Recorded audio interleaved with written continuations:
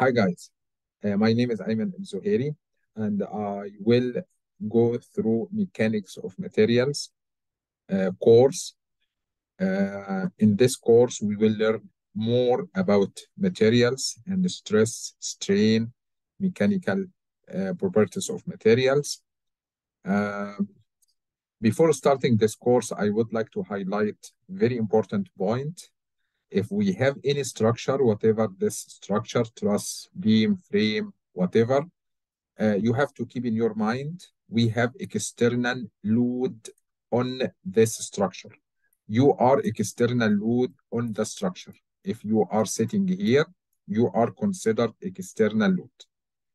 This external load will create internal forces in every part of the structure.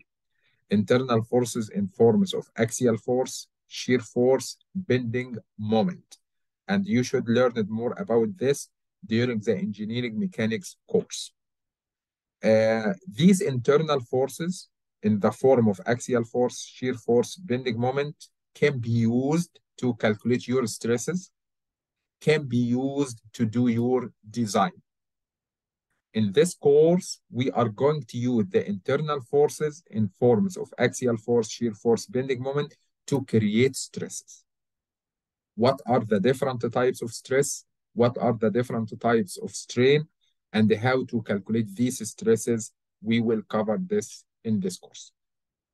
Moreover, if you have external load like this strain, we should expect deflection, deformation of the building, because we have these internal forces.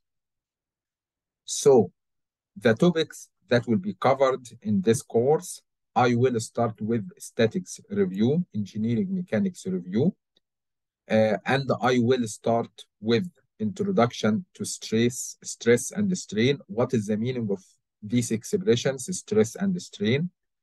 Mechanical properties of materials, especially for steel as a material or ductile or brittle material, axial loads, torsion, bending.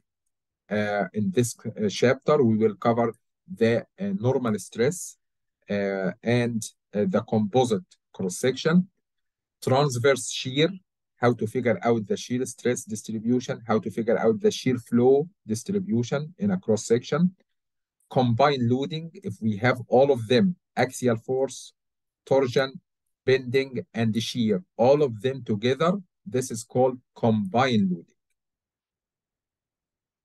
Then how to make transformation for your stress and strain. If you have a value for stress, shear stress, normal stress, whatever the type of stress, how to make transformation to figure out the maximum or the principal stresses.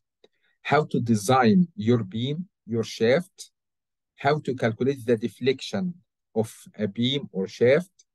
And finally, the final topic in this course will be buckling of columns. If you have a column under compression, this column will be subjected to buckling.